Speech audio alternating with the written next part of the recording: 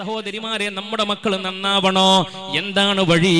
നല്ലവരെ കാണാൻ അവർക്ക് അവസരം കൊടുക്കുക. കാണുന്നത് TV അല്ലേ, കാണുന്നത് സിനിമയല്ലേ, കൊടുക്കുന്നത് ടേബല്ലേ, അതുപോലെ വാട്സപ്പിലല്ലേ അവർ അബദ്ധസഞ്ചാരം നടത്തുന്നത്. എല്ലാ സമയത്തും കാണുന്നത് മോശപ്പെട്ടവരെയാണ്, ഈമാനില്ലാത്ത മുഖമാണ് നമ്മൾ കാണുന്നത്. എന്തിന് രാവിലെ പ്രഭാത സമയത്ത് നമ്മുടെ കയ്യിൽ ഒരു പത്രം എത്തിയാൽ പോലും ആ പത്രത്തിലുള്ള ഫോട്ടോകളിൽ നല്ലൊരു ശതമാനം ഫോട്ടോകളും ആരുടെ ഫോട്ടോകളാ? ബലാത്സംഗം ചെയ്തവന്റെ, കൊള്ള നടത്തിയവന്റെ, കളവ് നടത്തിയവന്റെ, തട്ടിപ്പറിച്ചവന്റെ, വ്യഭിചരിച്ചവന്റെ, അഴിമതി നടത്തിയവന്റെ. എല്ലാ ദിവസവും പ്രഭാത സമയത്തു തന്നെ കാണാൻ കഴിയുന്നത് മോശപ്പെട്ടവരുടെ മുഖമാണെങ്കിൽ എങ്ങനെയാ മുഅ്മിനെ നമുക്ക് രക്ഷപ്പെടാൻ സാധിക്കുന്നത്? നമ്മുടെ മക്കൾക്ക് സ്വാലിഹീങ്ങളാവാൻ സാധിക്കുന്നത്?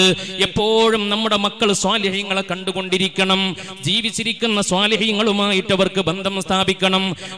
ഒരു വർഷത്തിൽ സുബ്ഹാനല്ലാഹ് ഒരു മദ്രസ തുറക്കുമ്പോ, ഒരു സ്കൂള് തുറക്കുമ്പോ നമ്മുടെ കുട്ടിയെ ഒരു സ്വാലിഹായ മനുഷ്യന്റെ അടുത്ത് കൊണ്ടുപോയിട്ടൊന്ന് ദുആ ചെയ്യിപ്പിച്ചിട്ട് വേണം നമ്മൾ മദ്രസയിലേക്ക് പറഞ്ഞേക്കാൻ. നിങ്ങൾക്കറിയുമോ, ഓരോ ശവ്വാൽ മാസത്തിലും മദ്രസ തുറക്കുന്ന സമയത്ത് നിങ്ങൾക്കൊന്ന് പോയി നോക്കിയാൽ കാണാൻ സാധിക്കും. പാണക്കാട്ട് കൊടപ്പനക്കൽ തറവാട്ടിൽ എന്തൊരു തിരക്കാണ് ആ സമയത്ത്. എന്തിനാ വന്നിരിക്കുന്നത്? ആരാ വന്നിരിക്കുന്നത്? രക്ഷിതാക്കൾ ചെറിയ മക്കളുമായിട്ട്, 5 വയസ്സുള്ള മക്കളുമായി വന്നിരിക്കുകയാ. നാളെ മദ്രസ തുറക്കാൻ പോവാണ്. ഇന്ന് മഹാനായ തങ്ങൾ പാപ്പാന്റെ അടുത്ത് വന്നിട്ട് ഒന്ന് കൈപിടിച്ചു മുത്താൻ, അവിടത്തോടൊന്ന് ദുആ ചെയ്യിപ്പിക്കാൻ, ഒന്ന് അനുഗ്രഹം വാങ്ങാൻ നല്ല രക്ഷിതാക്കൾക്ക് അങ്ങനെയാണ്. ഇനി അതുമല്ലെങ്കിൽ സഹോദരിമാരെ, നമ്മൾ സ്വാലിഹീങ്ങളാവാൻ ശ്രമിക്കുക. നമ്മൾ സ്വാലിഹീങ്ങളാവാൻ ശ്രമിക്കുക.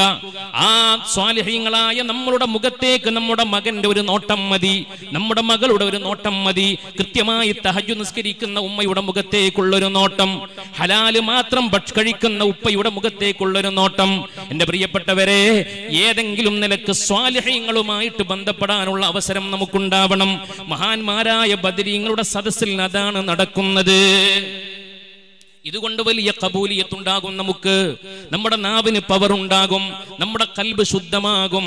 മാത്രമല്ല, ഓരോ മാസവും മജ്ലിസ് നൂറിൽ പങ്കെടുത്തുകൊണ്ട് ഓരോ മാസവും മഹാന്മാരായ ബദരീങ്ങളോടുള്ള ആത്മബന്ധം ആവർത്തിച്ച് പ്രഖ്യാപിക്കുന്നവരാ നമ്മളൊക്കെ. ഇതിന്റെ ആത്യന്തികമായ ലക്ഷ്യം ആഖിറമാണ്. നേരത്തെ ഞാൻ സൂചിപ്പിച്ചതുപോലെ സ്വാലിഹീങ്ങൾ അടുക്കൽ നമ്മൾ പോകുന്നു. അവരെന്തുകൊണ്ടാ സ്വാലിഹീങ്ങളായത്? അവർ സ്വാലിഹീങ്ങളായത് അള്ളാഹുവിനെ മാത്രം സ്നേഹിച്ചതിന്റെ പേരിൽ അല്ലേ? ഭൗതികമായ മുഴുവൻ സംവിധാനങ്ങളെയും തട്ടിത്തെറിപ്പിച്ചതിന്റെ പേരിൽ അങ്ങനെയല്ലേ അവർ സുഹദിന്റെ വഴിയിലേക്ക് കടന്നു വന്നത്? അള്ളാഹുവിലേക്ക് എല്ലാം സമർപ്പിച്ചത് കൊണ്ടല്ലേ അവർ സ്വാലിഹീങ്ങളായത്?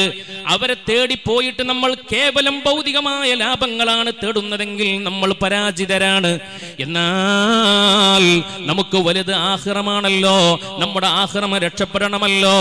ആ രക്ഷയ്ക്ക് വേണ്ടിയാണ് മഹാന്മാരായ സ്വാലിഹീങ്ങളെ നമ്മൾ ഉപയോഗപ്പെടുത്തേണ്ടത്. ജീവിച്ചിരിക്കുന്നവരാണെങ്കിലും വഫാത്തായവരാണെങ്കിലും അതിനുള്ള മജ്ലിസാണ് മജ്ലിസുൻ നൂറിന്റെ സദസ്സ്. ഒരുപാട് കാര്യങ്ങൾ നമ്മൾ മജ്ലിസുൻ നൂറിൽ അള്ളാഹുവിനോട് ചോദിക്കുന്നുണ്ടെങ്കിലും ആത്യന്തികമായിട്ട് ബഹുമാനപ്പെട്ട ഉസ്താദുമാര് നേരത്തെ പറഞ്ഞതുപോലെ നമ്മുടെ ആഖിബത്ത് നന്നായി കിട്ടണം. പ്രിയപ്പെട്ട മുഅ്മിനേ, ദുനിയാവിൽ എത്ര വലിയ പ്രയാസങ്ങൾ അനുഭവിച്ചാലും അതിന് പരിധിയുണ്ട്. ദുനിയാവിൽ എത്ര രോഗം വന്നാലും അതിന് പരിധിയുണ്ട്. ഈ ദുനിയാവിൽ എത്ര സങ്കടപ്പാടുകൾ ഉണ്ടായാലും അതിനൊരു ലിമിറ്റ് ഉണ്ട്. 60 70 വയസ്സ് മാത്രമേ നമ്മൾ ജീവിക്കുന്നുള്ളൂ. പരമാവധി വന്നാൽ ഒരു 100 കൊല്ലമേ നമ്മൾ ജീവിക്കുന്നുള്ളൂ. എന്നാൽ അതിന് ശേഷമുള്ള ജീവിതമുണ്ടല്ലോ, വൽ ആഖിറതു ഖൈറുൻ വഅബ്ഖാ. വൽ ആഖിറതു ആഖിറമാണ്, ഖൈറുൻ ഏറ്റവും ഉത്തമമായത്. എന്താ അതിൽ നിന്ന് മനസ്സിലാക്കേണ്ടത്? ആഖിറം ഖൈറാണെന്ന് പറഞ്ഞാൽ അതിന്റെ അർത്ഥം എന്താണ്? ദുനിയാവ് ഖൈറല്ല, ആഖിറം അബ്ഖയാ എന്നും അവശേഷിക്കുന്നതാണെന്ന് പറഞ്ഞാൽ ദുനിയാവ് നശ്വരമാണ്, ക്ഷണികമാണെന്നല്ലേ? അപ്പൊ നമുക്ക് പ്രധാനം ആഖിറമാ. ആഖിറം രക്ഷപ്പെടാനുള്ള മജ്ലിസാണ് പ്രിയപ്പെട്ട മുഅ്മിനേ മജ്ലിസുൻ നൂറിന്റെ സദസ്സ്. മഹാനായ പാണക്കാട്ട് തങ്ങൾ നമുക്ക് ഇജാസത്ത് തന്നപ്പോ എല്ലാ വരികളും ഒരു തവണ ചൊല്ലാൻ പറഞ്ഞു.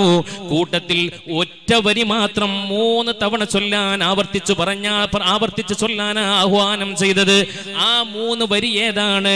നമ്മുടെ ആഖിറം രക്ഷപ്പെട്ട് കിട്ടാനുള്ള വരികളാണത്.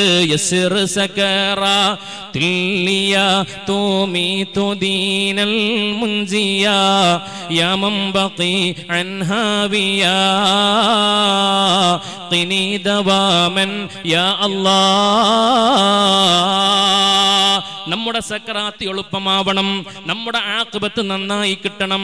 കാരണം ആഖിർ സമാനിലാണ് നമ്മൾ ജീവിക്കുന്നത്. രാവിലെ മുഅ്മിനായ മനുഷ്യൻ വൈകുന്നേരത്ത് കാഫിറാണ്, വൈകുന്നേരത്ത് മുഅ്മിനായ മനുഷ്യൻ രാവിലെ കാഫിറാ. മതനിരാസം കൂടിക്കൊണ്ടിരിക്കുന്ന കാലമാ. എല്ലാ സുഖങ്ങളും സംവിധാനങ്ങളും എല്ലാം ഉണ്ടെങ്കിലും ഈമാനികമായി പിറകോട്ട് പോയിക്കൊണ്ടിരിക്കുന്ന ലോകമാ. ഇസ്ലാമിൽ യുക്തിവാദികൾ വർദ്ധിക്കുന്ന കാലമാണ്, ബിദ്അത്തുകാർ വർദ്ധിക്കുന്ന കാലമാണ്. ബിദ്അത്തിന്റെ വളർച്ച ലോകാവസാനത്തിന്റെ അടയാളമാ. എന്റെ പ്രിയപ്പെട്ട സഹോദരിമാരെ, ഗൗരവത്തോടെ ചിന്തിക്കണം. എന്റെ പ്രിയപ്പെട്ട രക്ഷിതാക്കളെ, ഇത് ഗൗരവത്തോടെ കണക്കിലെടുക്കണം. നമ്മുടെ പ്രിയപ്പെട്ട മക്കളുടെയും നമ്മളുടെയും ആഖിബത്ത് നന്നാവണം, മുസ്ലിമായി മരിക്കണം. ഏറ്റവും വലിയ സൗഭാഗ്യം അതാണ്.